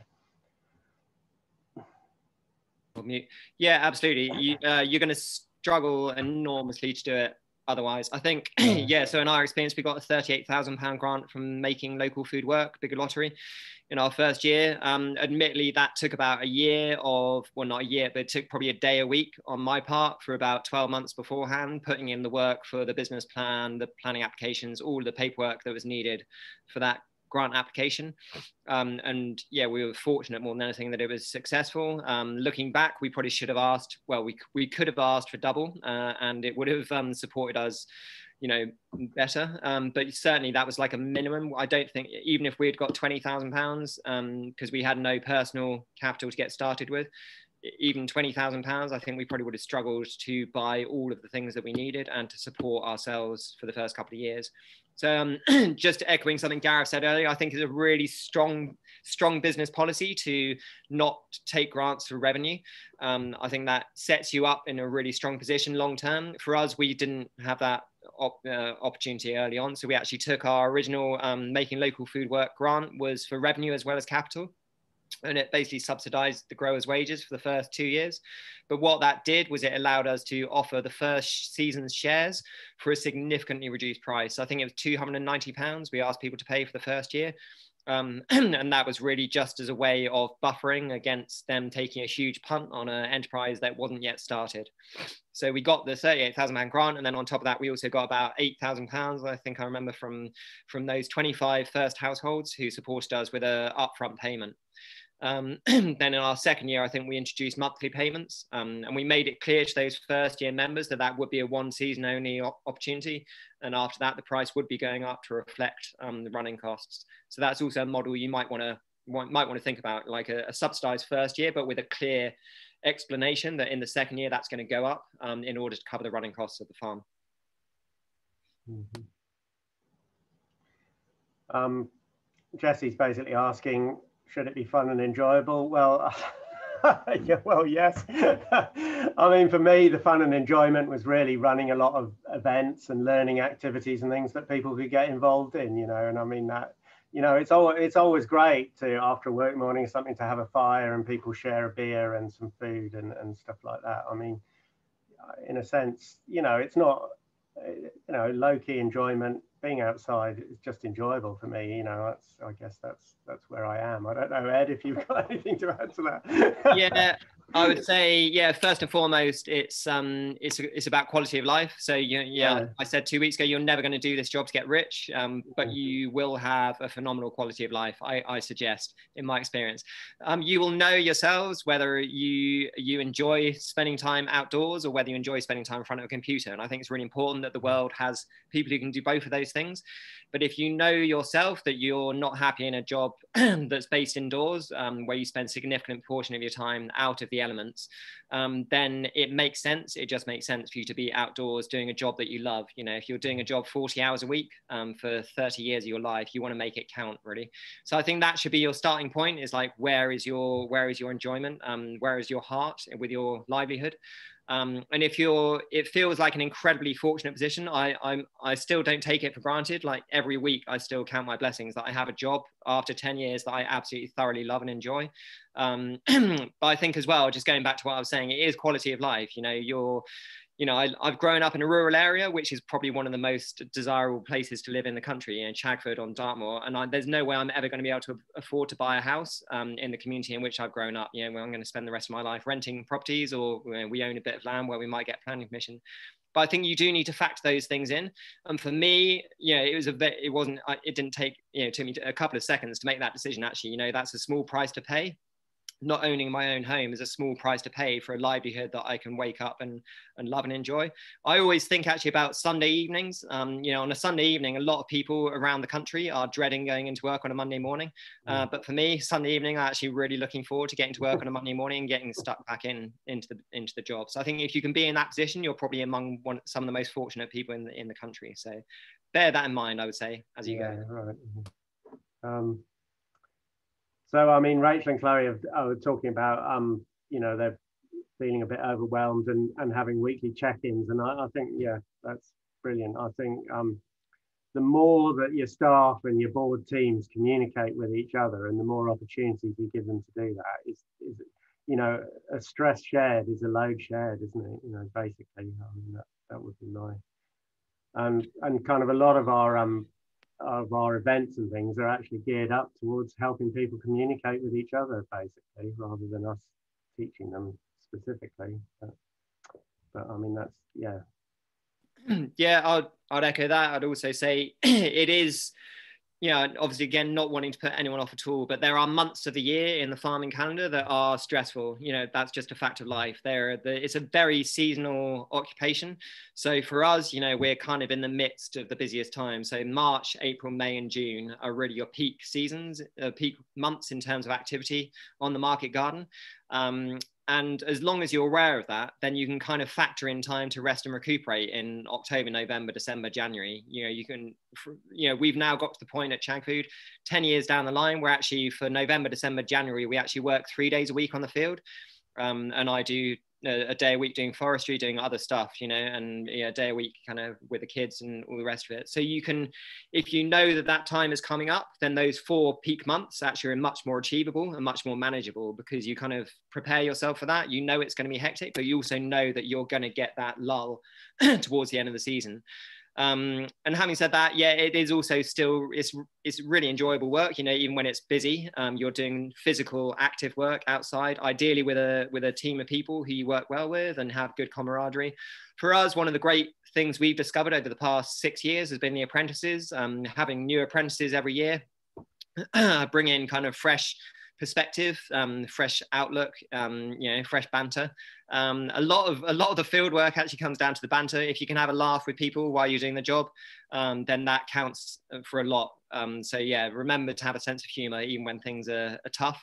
And that will stand you in good stead as well, I would say. Yeah. I think sort of skipping over the question from Kate, which I think we answered, didn't we, Kate, about access to grants. A very specific question. Does anyone know of any non-plastic bags for veg? Ed, it's a difficult one, isn't it? It is a difficult one. So we're kind of in this country, we're in this kind of transition at the moment where there is a lot of research and development going into biodegradable plastics. At the moment, unfortunately, we've got 2 options. We've either got fully biodegradable plastic bags, which are like the potato starch ones you get in your compost caddy, which are kind of like a slightly stretchy starch material, which are great because they can go on the compost heap and they will rot within a matter of weeks. But the problem is they actually make the salads sweat. We found with leafy greens, particularly if you wash it before delivery, it really doesn't last very long at all. So the alternative is to buy non-biodegradable plastic bags that have got holes, perforated holes in them that actually allow the product to breathe a bit. So we're actually in a compromise at the moment where we've got a Vegware, we use Vegware, a company. They do a degradable plastic bag, but it's not biodegradable. It can't go on the compost heap. But the main thing we try and do is get to our members to reuse them as much as possible. So we encourage members.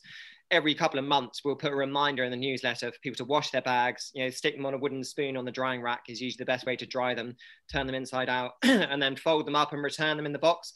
Obviously, through COVID, we couldn't do that. We were limited on the amount of returns we can get. But I think as things are relaxing a bit, that's something that we're going to reintroduce to start trying to reuse rather than compost the bags. But I think it's something that's going to change. From everything I hear through the Land Workers Alliance, we do kind of regular reviews on where we are with biodegradable packaging market. and constantly things are changing. Riverford actually in December, they made an announcement that all of their packaging is going to be biodegradable within 2 years, which is basically going to drive the industry. You know, if Riverford are making that commitment, then that means there's going to be a lot of research and development going to meet that market, because Riverford is a huge market. So along with a lot of other things, we're going to end up piggybacking on the back of Riverford's research and development. But I think it's coming. That's great, thanks. Can I just check with you? So the actual starch-based ones that do degrade, they're quite opaque, aren't they? They're quite milky. Yeah. And I think, yeah, because that's the problem for us with the edible flour salads, because we like to show them, but also it's really good feedback to hear that they do sweat. We're just at the moment we use a recycled paper with a sort of biodegradable starch insert, but of course that doesn't keep them either. But we just stick a thing on saying, please decant into a Tupperware or something when you get it home, because we just don't want to go back. We just don't want to be doing the single-use plastic, or even the plastic that degrades, but it degrades because it is actual plastic, but it's been sprayed. So we've just been looking for months and years trying to find the right thing and keep trying different things. So yeah, I mean, that's great, really good to hear that that's sort of coming. Yeah, thank you. Yeah, I don't know if anybody else has got any experiences with plastic packaging. I mean, it is, as Ed's already hinted, it's quite an open sort of question at the moment, but with grounds for optimism, in the next year or two, it will be sorted. Yeah. Just on the plastic bags for salad at Stroud CSA, the veg CSA, they started that they put all their salad like in a big plastic box, and because everyone has to, well, nearly everyone comes to collect their own, then you weigh out your own salad, and so you can stick it in a paper bag, kind of knowing that you're just taking it home, and it's kind of, as a member, it's like your responsibility how you package your salad then, but they're providing it in a giant plastic box that you have to weigh it out yourself. So that was their strategy for reducing plastic bag use. Obviously it doesn't work if you're doing drop-offs, but it worked for that collection kind of system. Yeah, we do that at Canalside. We basically harvest the salad into big rubble sacks and to keep it fresh, and then people weigh their own out.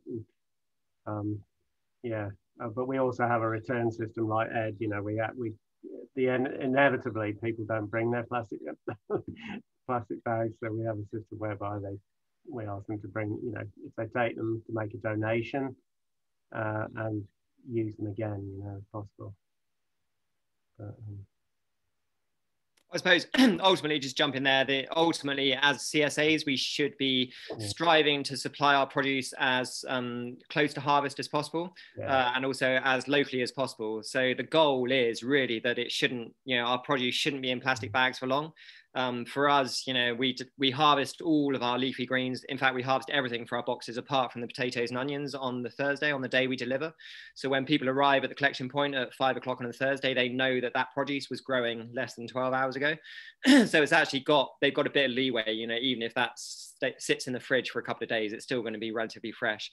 And they certainly notice, compared to going to the supermarket or to Riverford, or, you know, buying organic salad leaves anywhere else that have come from, you know, 20, 50, 100, 200 miles away, there'll be a massive contrast in quality and freshness, which the members will recognise. I think that kind of leads into the next question, really, which is the best setup for harvesting and keeping greens fresh. I mean, really, when it is hot, it's basically coming in and doing it early in the morning, you know, before people pick, you know, literally hours before people pick it up. And that's, you know, that's what we do, you know. And I mean, I know it's a bit of a pain to have to come in at 6 or whatever, but you know, that is the best way to keep them fresh. Yeah, absolutely. Yeah, early morning harvesting. Obviously, there's a challenge if it is either end of the season. You've got a frost. You've got to wait till the frost is off the leaves. But no, by and large, from June onwards, we'll be harvesting at 6:30 in the morning. The leafy greens, that includes the kales and the chards as well, because they lose quality as soon as the sun really gets on them. If you're harvesting particularly the kales and the chard, actually, after they've had even an hour of sun, then you'll notice that by the end of the day, they're starting to become a bit limp as well. So we try and get them harvested early. A cold store is a massive asset to any market garden. So if you are able to access either mains electric or a solar setup where you can have a refrigerated unit, that will massively increase your flexibility in terms of harvest. So for instance, we harvest tomatoes and courgettes on a Monday as well as a Thursday, because otherwise our courgettes would be marrows by a Thursday. So we put all of our courgettes and tomatoes into a chiller, and that keeps them fresh then to the Thursday, and they join the other Thursday harvest then, and we distribute it all together. So if you can factor that in from early on, kind of budgeting for a cold store, even if it's a small one, even a catering size fridge that you can get crates in, it's certainly better than any alternative. You know, in the past, for the early years, we had to just put things in the shade. We hosed it down with a sprinkler, put tea towels over them, and then kept them in the shade, which helped keep the worst of the warmth off. But there's no substitute really for a chiller at 4 to 6 degrees for keeping stuff fresh. Yeah, we have at Canalside, we have 2 solar powered kind of deep, you know, chest fridges basically. So it helps take the field heat out of veg. So yeah.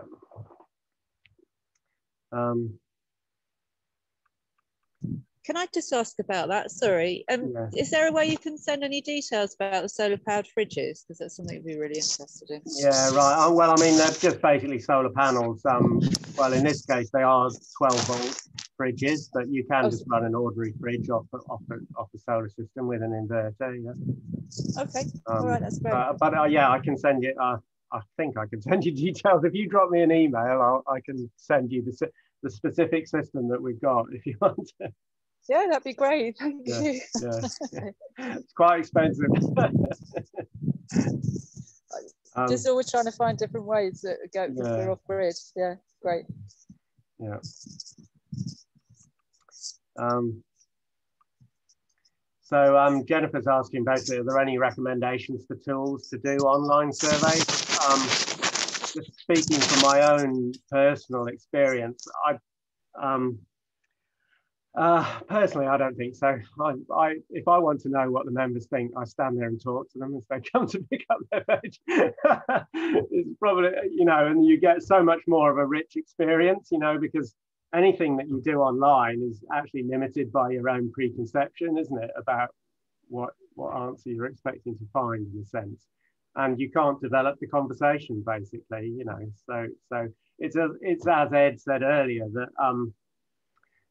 you know, in a polite meeting, you always get the answer that people expect you want to hear, in a sense, you know. So whereas if you develop a conversation with them, you can draw out all sorts of different things, you know, and sort of really learn about what they really think, you know. So I always say to people personally, you have to put the legwork in and put the time aside to actually just talk to people. And I appreciate if you're dropping boxes off and things, that might not be so easy, but you know, there's always events and things on the farm, and like having a fire and some soup is just a great way of talking to people, basically. And how you formalize that recording or not is up to you, but you make notes or have, we quite often just have a very open list of questions that the steering committee wants to know answers to, but we don't stick to it rigidly, you know. But you can fill it in after you've talked to people and with what they thought, you know. So personally, that's my favorite way of doing it, but I do appreciate that it does take time, and you need to develop that kind of personal contact, you know. So yeah. I was jumping there. Yeah, absolutely what Gareth said. I mean, there's no substitute for personal conversation. And ideally, if you can have a one-on-one conversation, it's much easier to get that constructive criticism than in a group of people where people are less willing to give that up readily. I would say, however, in the past, we have used SurveyMonkey as an email. People will be familiar with it, but it's like it's a template where you can set up a list of questions, and then it pings it out in an email to whoever you want to send it to, and then they, in their own time, they can fill it out. You might want to incentivize, if you are going down that route, you might want to incentivize uptake with maybe a discount on a veg box, or I don't know, a week's free veg box. I don't know how you would do it, or maybe some extras, just because people are so inundated with emails and requests for online stuff these days that understandably they don't want to spend any more time looking at their computers. So you might struggle with uptake with it, but certainly a one-to-one conversation, if you can factor in the time for it and the opportunity, is the best way by far. Okay, thank you. Thanks. Yeah. So Jessie, BDA certification, what's your take on this? Where are you? Okay. Yeah, sorry, that's just my day job is working for BDA certification, doing organic certification, and my boss said, you've got to put a plug in. But I think it like, seriously, it's worth people knowing that you don't just have to go to the Soil Association if you want organic certification. There are several certification bodies, and there are pros and cons with the different ones.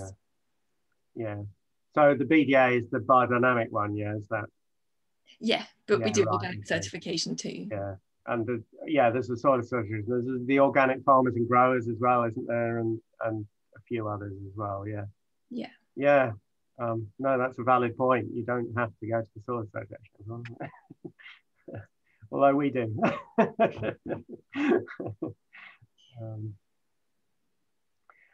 The other open question really for CSAs is we really are certified as a point of, right, we're kind of supporting the Soil Association in a sense. I mean, I think a lot of CSAs are not actually, you know, you could ask yourself whether you need to be certified. I don't know whether you, I don't know, Ed, what would your take be on it, certification? Yeah. Yeah, I do. I mean, possibly echoing what I was saying about my strong philosophical leanings when we started Chagfood. We feel very much that we need to work towards a future where everyone can access local, fresh, organic produce. And ultimately, my personal preference is that everyone should be in a fortunate enough position to know the individuals who are growing their food. And that's why the CSA model is so fantastic. It has so much integrity with that regard. The only thing, so to counter, I mean, I think the BDA do a fantastic job, and I think certification bodies have done a fantastic job over the past 3 decades at educating consumers about the benefits of socially and environmentally ethically produced food. But I suppose, from a very purist point of view, I would say we should be working towards a point where certification bodies become redundant, in the sense that, and this is nothing against the BDA or the Soil Association, it's purely from a practical level that, you know, my vision for local food in the country is that everyone should have access to a CSA where they know their growers, they know the land where their food is coming from, and they have an opportunity to get involved in that. So to that end, I would suggest we should be working towards that point, but I accept we've got 20, 30, 40 years to that point. So until we get there, the BDA, Soil Association, OF&G do a fantastic job at providing that assurance that the food is being produced to a certain standard. Yeah, Jennifer, I've not personally had much experience with crowdfunding myself, but do you want to just tell us a bit about what? Oh, well, all I can say it was remarkably successful, really. I think it was just sort of through sort of social media, and I think we just, you know, you had to have it within a certain sort of time span. Anyway, it's just, I'm afraid I wasn't that involved in actually setting it up, but I think it's all out there on the web, isn't it? I think. But did you use it to set up, or was it just? I mean, we did it basically a year ago, so it was literally just pre-COVID. So I think it finished in January or February, and a lot of it was through people giving fairly small amounts. But then we were also very, very fortunate. Some people gave quite large amounts, and then it got sort of matched, funded, as it were, by somebody, a local benefactor. We're able to raise quite, you know, it really has helped us to sort of give us that start up. So if it's hard accessing that, probably, you know, the whole grant thing might be quite a lot of competition now, and a kind of lot of sort of ticking boxes and trying to fit the criteria. Whereas crowdfunding is just about telling your story, really, and getting people locally. And we promoted it very locally, and because where we are was, you know, quite a big centre of population. So it's definitely something worth considering, I would say, for when you, okay. So that's another way that you know, for people who were asking about startup is crowdfunding can work as well. I would say, sorry, Gareth, I was just going to say something. Yeah, carry on.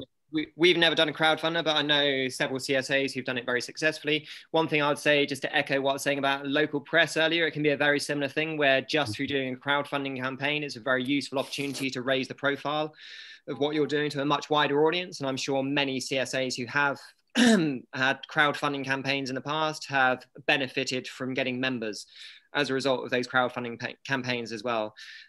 Just as an add-on to that, I would just say that I think it's really important when we are doing crowdfunding campaigns or any fund exterior fundraising for CSAs, that we highlight the fact that the policy needs to change, that actually there needs to be a huge overhaul. I mean, there is being an overhaul of agricultural spending.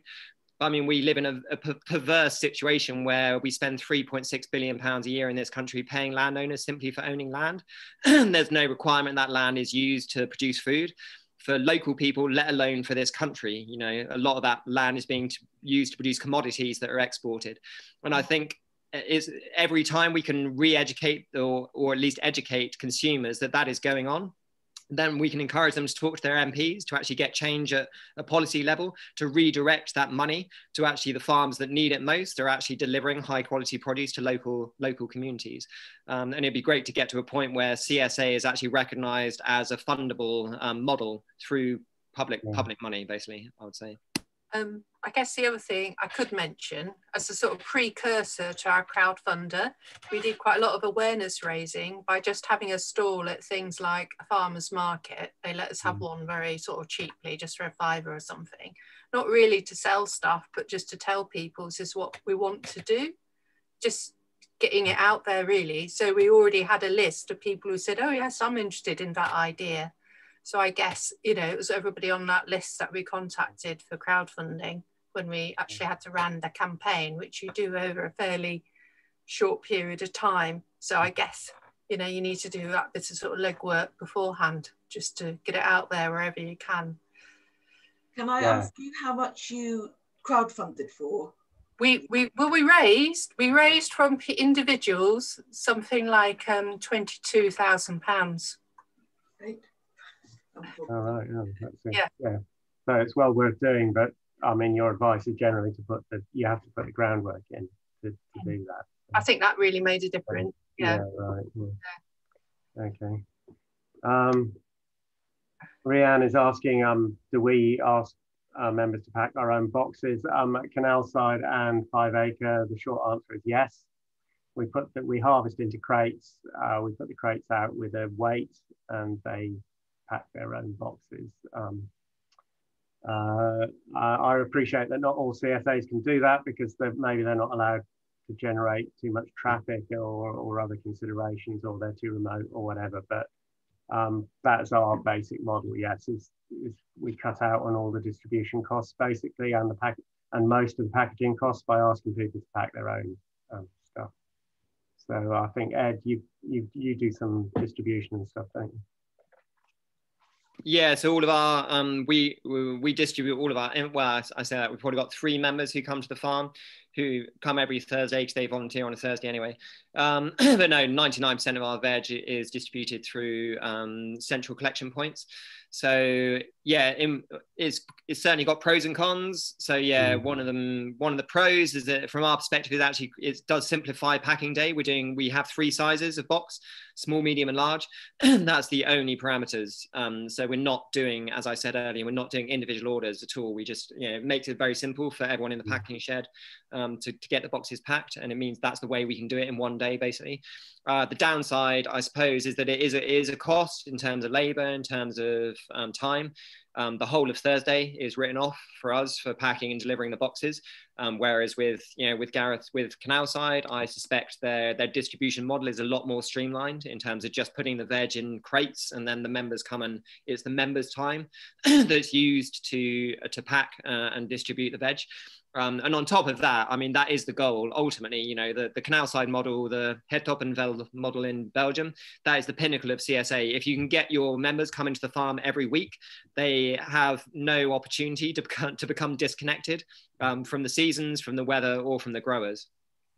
For me, those are the three tenets really of kind of reinforcing the CSA model.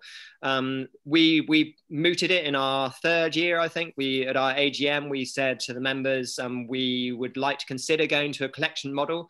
How many of you would be up for that, coming to the farm to collect the veg? And I think at the time we probably had about 70 members, and I think it was probably about 4 or 5 said they would be up for coming to the farm. And again, that echoes what I was saying at the very beginning about being restrictive to begin with and not being too flexible. So, you know, if you start with a model, if you start with a self-collection model, then yes, it might limit your initial intake, but those members will be there for the long term, you know, and they'll be constantly coming to the farm. And I suspect you'll reap benefits through long-term support and retention, the more the members come to the farm. For us, it's always key to get people to come to the farm before they sign up for a veg box. Not always, but it really helps. You know, it's very different to talking about a CSA at a market stall or at an event somewhere. Once they come to the farm and see the polytunnels, see the veg growing, it's a very easy sell then, essentially, just from a purely marketing perspective. So try and bear that in mind in terms of signing up your initial customers.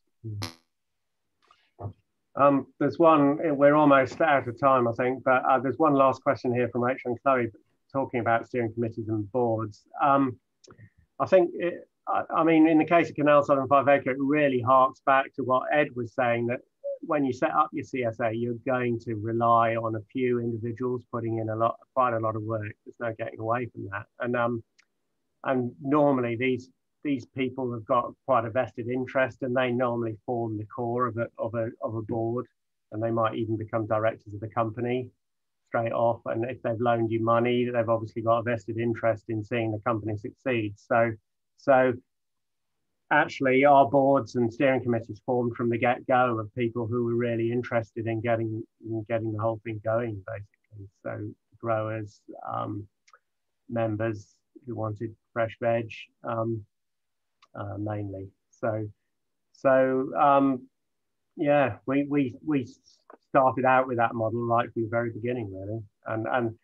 And as Ed said, the advantage for us with that system was that the growers could concentrate on growing and thinking about the growing, and other people could think about the policies and the strategies and things like that. I mean, you know, they put in that time as well. So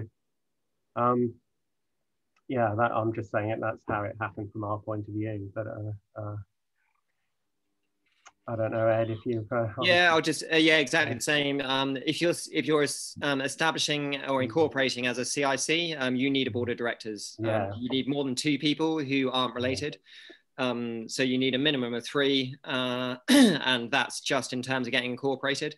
We at Chagfood, we started with 4 directors, and that was the case for the first 3-4 years. And then as we took on more employees, we kind of expanded the directorship. And at one point, I think we had 8 directors. My personal experience was actually, it was much easier to deal with a smaller board of maybe 3 or 4 rather than 8 differing opinions. So that's something you might want to bear in mind early on. Yeah. It's much easier to deal with I mean, it's very hard once you've taken on new directors to ask them not to be directors, basically. So start small and build up as you need it, rather than start big and contracting. That would be my advice. Yeah, no, yeah, no, that's fine. It is 1 o'clock, so I think kind of this is the allotted time. I don't know if there's any last minute thoughts from anyone before we all sign off. Hopefully we'll all be meeting soon, one way or another. Anybody got any? I'll just chip in and say, if there are specific questions on anything that I've covered, certainly, and I'm sure the same for Gareth, then as always, please feel free to ping through an email, or our numbers are on the website, so give us a call. Yeah, again, we're only too happy to try and help you get going with your CSA adventure. That's what we're here for. Yeah, definitely. Yeah. So thanks to you all, and hopefully see you soon. Yeah. Thank you. Okay. Thanks so much. It was really great. Yeah, Thank you. No problem. Okay. Cheers. Bye. Bye.